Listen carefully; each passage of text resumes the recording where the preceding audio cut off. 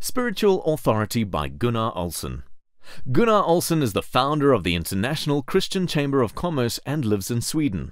He shares his remarkable testimony about how God led him to do what most of us would see as the impossible.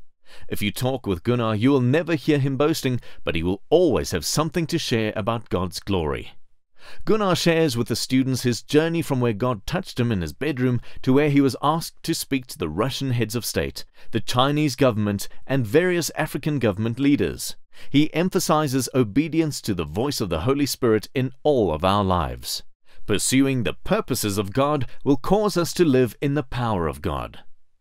Let me say this. There is an anointing available for those with eyes to see and ears to hear the call of the times.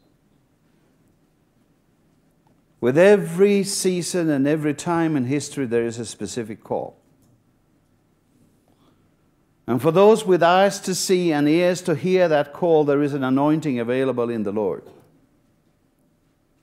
that matches the requirement. You are called into a new experience where you are entering into a new dimension in which your calling is being manifest as an outward manifestation of an inward walk of faith. In other words, you will have to walk it in the Spirit before it's becoming manifest in the natural.